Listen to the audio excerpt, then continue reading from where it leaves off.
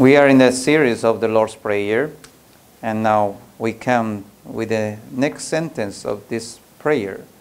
Give us today our daily bread. Give us today our daily bread.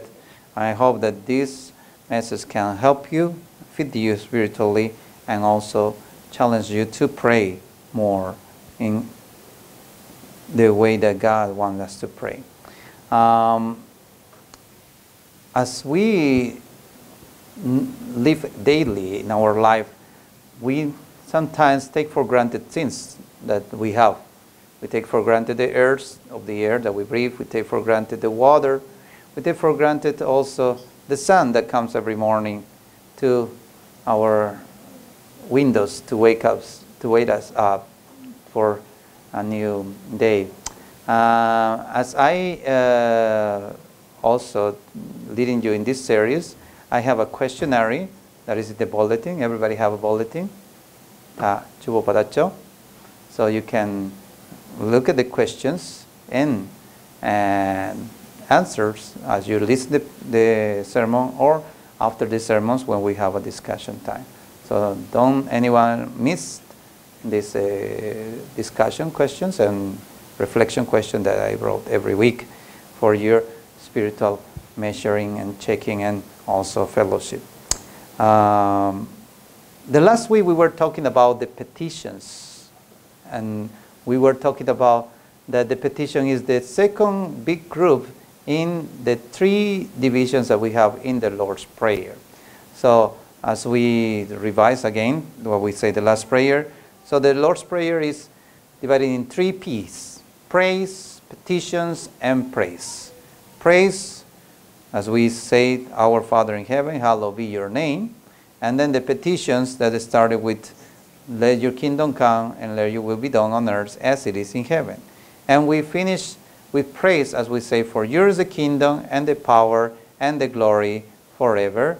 Amen.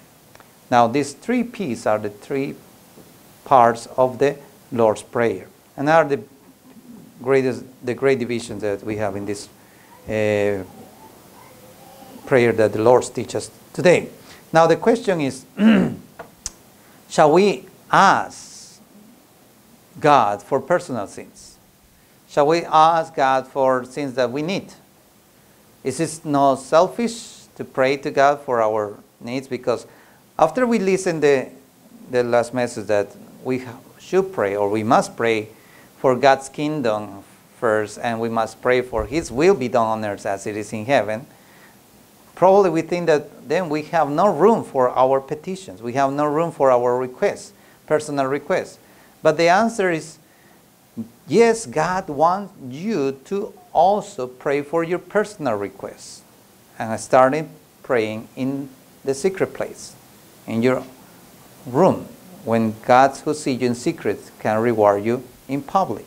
And He wants you to pray. He wants you to ask, because that's what the Lord's Prayer is. There is the reply or the response of the petition of the disciples. Teach us to pray. And then the Lord teach the disciples to pray like this: give us today our daily bread. Now, the Lord's Prayer will introduce us about the life of prayer for the disciples. And in the rest of the Sermon on the Mount, the Lord will continue talking about prayer. He will continue talking about prayer, as He said that, yes, you will learn the golden rule of prayer. And the golden rule of prayer is coming in the chapter 7, verse 7 to 8, when He say, yes, ask and it will be given to you. Seek and you will find. And knock and the door will be opened to you. For everyone who asks receives, he who seeks finds, and to him who knocks the door will be opened. So ask, seek, and knock are the golden rules of prayer. And we will talk about later how He ended chapter 6 of the book of Matthew. And the point is here, shall we ask? Yes, definitely, we must ask. We must ask to the Holy Spirit to help us to pray. We must ask also to God to supply our needs, and we must ask for our daily needs as well. One war report said that people who starve to death each year are raising to 11 million. And overweight USA adults, 34 million. And money Americans spend eating out of 52 billions since 1980, then 236 billion in 1990. And U.S. expenditures for overseas food aid in 1980 reached to 1.4 billions, and in 1990, 1.6 billion. Also, the average of calories consumed daily in North America is 3,500, and in Africans, 2,100.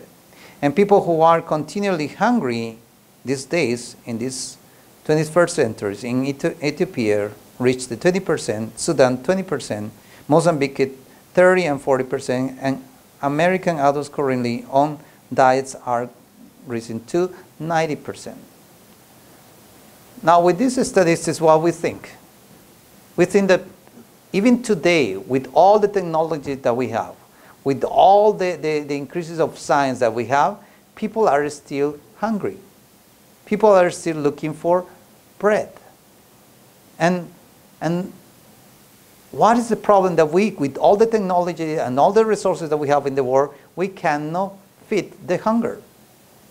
We cannot provide for those who are in need, physical needs. What is the problem? The problem is not in technology. The problem is not lack of resources. The problem is the heart. The heart of people who have abundance, who have resources a lot, they don't want to share. They don't want to give away. They don't want to supply for those who are in need. They want to accumulate more and more and more and be independent of what other people's needs are and be selfish in their own needs, even though they don't have needs, but they think that they can provide their own needs. And they work hard, or they are investing their energy, their time, their resources to get more of what they need or more than they need. That's the problem today in the world. The problem is not lacking of resources. The problem is not lacking of food. The problem is of lacking of people who wants to share this food. Now, the same thing or the same problem happens in churches too. Let me illustrate in this way. I already told you 2 years ago this illustration. There were in South America there were a bakery. When one day one person went to find this bakery bread for his daily breakfast. Now when he get to that bakery, he found this slogan and said, "Bakery for you every day. We are baking for you every day." Now with that slogan, definitely you have the confidence that yes, you will go and find bread in that bakery. But as soon as this client entered into this bakery, he saw that all the baskets were empty. And he met the owner and said, "Okay, I come here looking for bread. Is all sold out?" And he said, "No, they are not all sold out. But before I tell you where are the bread, then let me explain to you about how we started this bakery." And he started to talk about that his grandfather gave this bakery to him, and this bakery had passed to his father, and this his father also, after he passed away, he gave it the ownership of this bakery. And he continued with this bakery for generations. He also said about the recipes that they have for making bread. We have recipes for making donuts, for baking breads, French bread, American bread, and all these kind of breads that you can imagine in the country. But as long as the person feel uncomfortable just listening this background of this bakery, he was anxious and hurried to say, okay, thank you for your information, but where's the bread? And can I buy bread?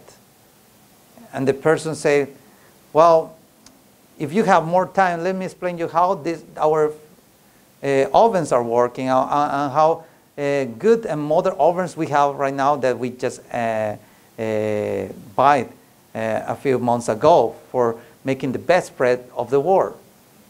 But the person insists, yes, I would like to have more time to hear what you are developing your bakery, but where is the bread? I need the bread for my breakfast. Then the owner of this bakery said, sorry, we have no bread. The same picture is happening these days in Christianity. Many Christian churches, regardless of the denomination, they are beautiful churches, monument buildings, that they have all the technology, PowerPoints, screens, choirs, preachers who can preach good sermons. But there is no bread.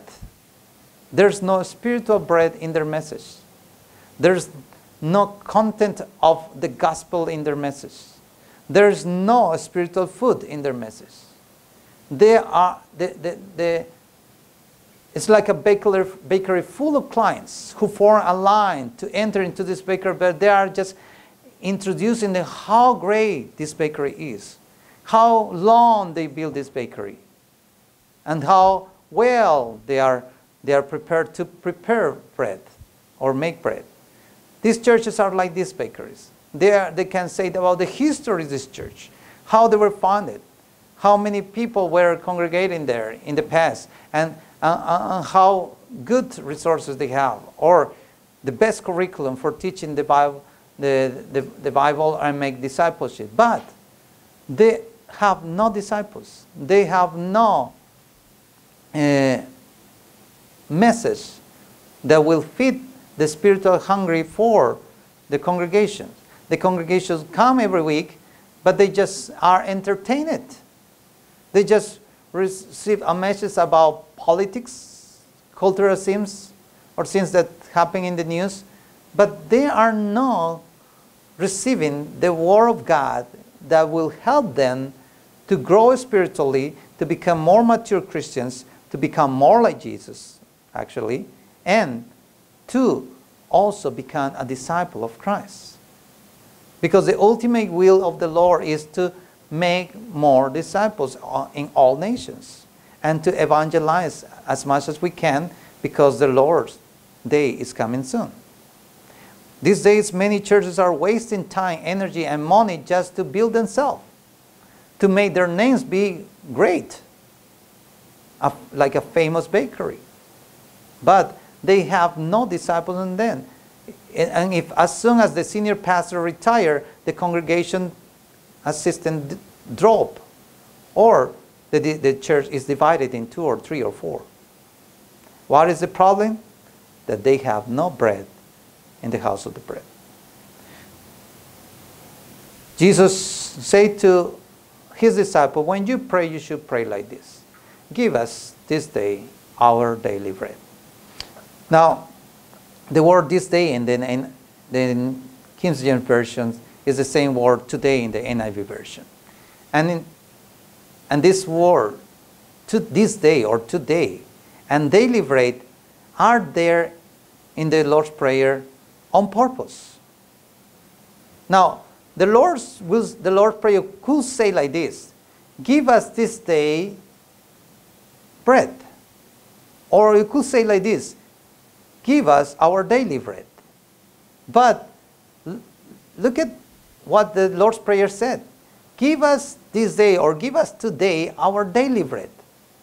It doesn't sound grammatically in English redundant. Yes, it is. And why it sounds redundant? Is because someone who was copying the Bible make a mistake? No. It was because the Lord wants to emphasize exactly that in your prayer, in our prayer, we have to pray today for the daily bread. Today for the daily bread. So God's intention was to call his children to deepen our relationship in prayer daily, and to develop this dependency of God as the vital source for living the Christian life every day in order to glorify his name. And as we pray for our daily needs, we will glorify the names of the Lord. Our Father in heaven, hallowed be your name. This sentence will follow the rest of the Lord's Prayer. As we ask again, give us today our daily bread, we must glorify the names of the Lord. Now, what we see here is the purpose of prayer. The meaning of the Lord's Prayer is finding here in this sentence, because when Jesus said, give us today, or give us this day our daily bread, he wants us to recognize him as our provider. Now, when man was created in the Garden of Eden, they have communion with God every day. God filled the earth, that the earth will produce naturally all kinds of resources. Then Adam and Eve, they just have to stain their hands and eat from every fruit of the Garden of Eden, except for the one who God forbidden to eat. That was the tree in the middle of the garden. When Adam and Eve were enjoying the paradise, they have the enjoyment of being with God together every day. They didn't need to ask God for the daily bread because they have it already there. And God commanded to take it as much as they wanted. They freely can enjoy all the fruits of the garden. But then later, when they fall into temptation, Adam and Eve, they were cast away from the Garden of Eden. They could not reach again even this middle tree, the tree in the middle of the garden, and the tree who was next to them, that was the tree of life, that they could reach for eternal life. So after the fall, the men have to war for their own daily bread. And as the course was, by the sweat of their head, for we have to eat every day. So it was for Adam and Eve to find their daily bread every day with the strength that God will provide every day. Then what God, after the fall, showed to the man in a new way of relationship was dependency. He wanted that Adam now, from his own sake, to come to God and ask for food again. After he was banished from the Garden again of Eden, Adam should go in prayer every day for supply. Why? Because he is out of resources now. He's in a wide world now. And he doesn't know where to get for his provision, for himself and for his family. Then, generations after generations, they should learn how to depend on God's provision. Abraham, when he was tested in his faith, he recognized God as his provider. And God showed for the first time in history the meaning of his name. And he introduced himself, or he revealed himself to Abraham as God who provides, Jehovah Jireh. We read in Genesis 22:14 that and Abraham called the name of the place, the Lord will provide, as it says to this day, in the mount of the Lord it shall be provided.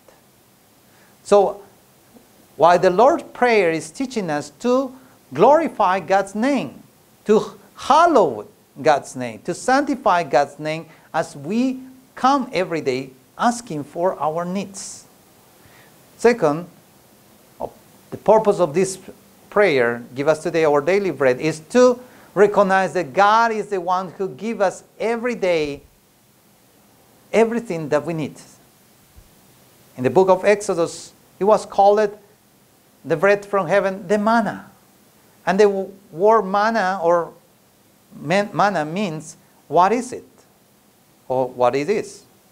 And the scripture said that in Deuteronomy, chapter 8, verse 3, that God humbled the people of Israel. He said, so he humbled you, allowed you to hunger, and feed you with manna which you did not know, nor did your fathers know, that he might make you know that man shall not live by bread alone, but men live by every word that proceeds from the mouth of the Lord. Now the people of Israel, for the first time after they were delivered from Exodus, from the people of Egypt, they were free to worship God, but the first thing that they have to learn is to receive the word that comes from God and the provision that comes from God, the manna.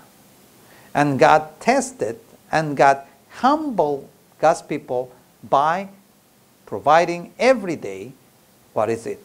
The manna, the needs. Every day we need to receive the provision of God and recognize that it's God who provides for all our needs. It's not because we are so smart and because we have so many diplomas in our words, or because we have a good daddy and good mommy who are rich and who have all the money of the world, that we have everything that we have right now. If we think that all that we have right now, this clothes, this house, this education, this money, it belongs to us because we work hard for that, then we just have what we think we have, and we won't have more than that.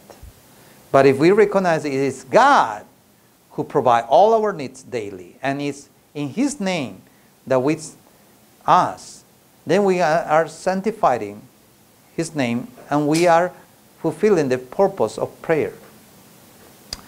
Now, it's interesting that when we pray for our daily needs, we pray not for things that we think we will need, or things that we need extra. We pray exactly what we exactly need every day. There is a portion for every day. And that's why the people of Israel, they learned in the 40 years in the desert to find for the exact portion of their needs. If they have a family of 2 or 3 children, they have to collect the manna for the members of the family. They have like 18, or it's not 18, but 8 or 12 children. Then they have to collect the manna for this number of members of the house. No more, no less. And they have to collect twice on Friday, because the Sabbath, the Saturday, will be a day when they won't find any manna on the land or the ground. So they have to learn how to collect the exact quantity of manna in order to supply their needs. The author of Proverbs 30 in the Bible teaches about the daily allotted need. And he prays like this: give me neither poverty nor riches. Feed me with the food allotted to me, lest I be full and deny you and say, who is the Lord? Or lest I be poor and steal and profane the name of my God. What the author of Proverbs 30 says is, when we pray for the exact portion of manna that we need every day. We pray for our needs of this day. We pray for the needs that we're going to receive this day, and of course this means that we should pray in the morning. Because when we say, give us today our daily bread, we are praying that we're going to receive this day, and we're going to receive the rest of this day. And if you pray in the evening, you pray for the bread that you're going to receive in the morning. Why many people cannot sleep at night? Because they are worried that the next morning there won't be manna. There won't be bread anymore. And that's why they cannot sleep. And they try to work at night in order to guarantee that the next morning they will have what they need. So the writer says here, Lord, give me what exactly that I need today. Because if you give me more, maybe I will deny you. Maybe I will think, oh, it's because I'm too smart. Or if you give me less, then I will feel that I'm poor, and then I will be tempted to steal in order to supply what is lack. God knows exactly our needs, and He wants us to pray exactly for what we need. And before we ask, God already prepared and work for our needs. So He just wants all His children come to His presence and in dependency ask for what they need. So God, with pleasure and loving hands, He will extend His provision for all of us as we are measured to use it every day. What are our needs? That's the question. What are your needs? And what are the needs that the world have? I want to summarize in 4 fields and say that we have, yes, 4 kind of needs that we need to feed every day. And the first one is the physiological needs. We need to ask God for our physiological needs. That's food, water, air, and sleep well. We need to ask also for our social needs or emotional needs, family, friendship, intimacy. We need to ask also for our protectional or safety needs, personal security, protection, financial security, health, well-being. And ultimately, we have to pray for our spiritual needs, forgiveness, faith, holiness. In this way, we can see the Lord's Prayer here.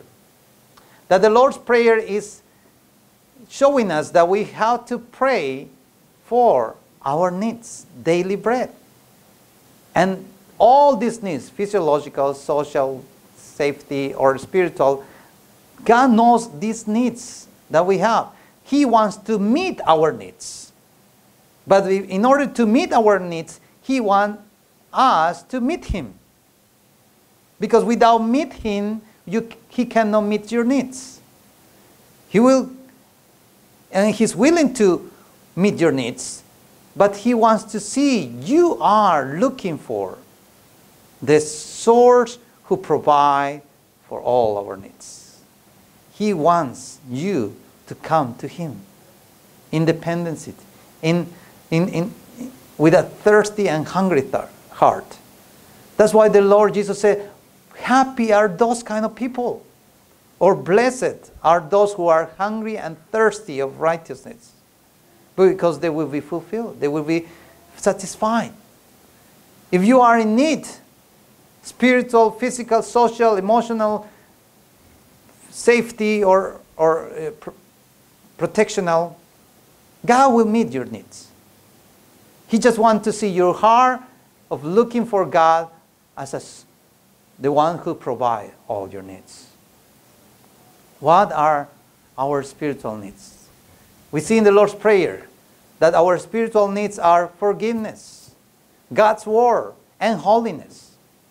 He says here in the Lord's Prayer, forgive my debts as I forgive my debtors. So in the Lord's Prayer, we see that our first spiritual need is bread, is provision. But then He said, we need forgiveness. You need forgiveness. I need forgiveness. And every day we have to ask God for forgiveness. Because if we sin, we have the promise that He is righteous and just to forgive all our sins, according to the Bible, 1 John chapter 1, verse 9. He asked, He encouraged to ask for our daily bread, that is the Word of God, because it's the only source that we have to grow in faith daily. Romans chapter 10, 17 says that faith comes from hearing, and hearing the message of Christ. So if you need faith, you have to ask God for faith. And you have to, and when you ask God for more faith, you are asking for more God's Word. In other words, you have to ask God to provide for you a Bible study, a discipleship, a fellowship, a church where you can listen God's message. And if you are hungry and thirsty for righteousness, then you must come to church to listen to God's word. You must come to God and you must come to the Bible every day for feeding your spiritual needs. Because your faith it could be weak. You can get a disease. And you cannot have a healthy faith if you don't ask daily for your spiritual needs. Then holiness. For yours is the kingdom and the power and the glory forever. Lead us not into temptation, but deliver us from the evil one. So this prayer teaches that our daily need is holiness. And we ask God for protection to sanctify His holy name in our life as we sanctify our body, our mind, our heart.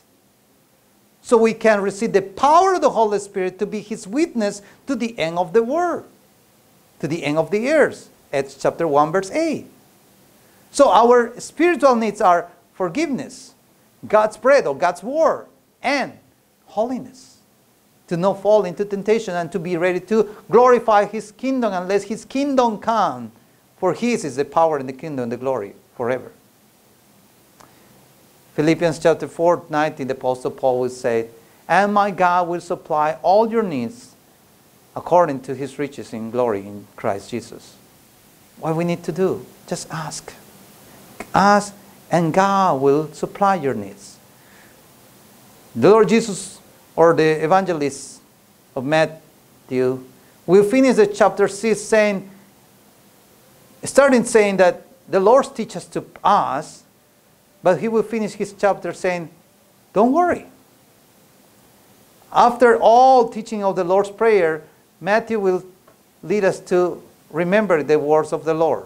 That he said, therefore, do not worry, saying, what shall I eat? What shall we drink? What shall we wear? For after all these things the Gentiles seek. And here, today, the contextualization of Gentiles means the non-believers. Means the people who don't follow Christ, the non-Christians. For your heavenly Father knows that you need all these things, but seek first the kingdom of God and His righteousness, and all these things. What these things? What to eat, what to drink, what to wear, will be added to you. Will be added to you. So don't worry. Don't worry, because God is your provider. Jesus is your provider. He says in John chapter 6:35, I am the bread of life. He who comes to me will never go hungry. He who believes in me will never be thirsty. Jesus is the bread of heaven. Jesus is God, our provider. And in His name, God will provide all our needs. He is the bread of heaven. And when we ask to God, give us today our daily bread, we must ask to God to help us to meet Jesus every day. If you meet Jesus every day, Jesus will meet all your needs.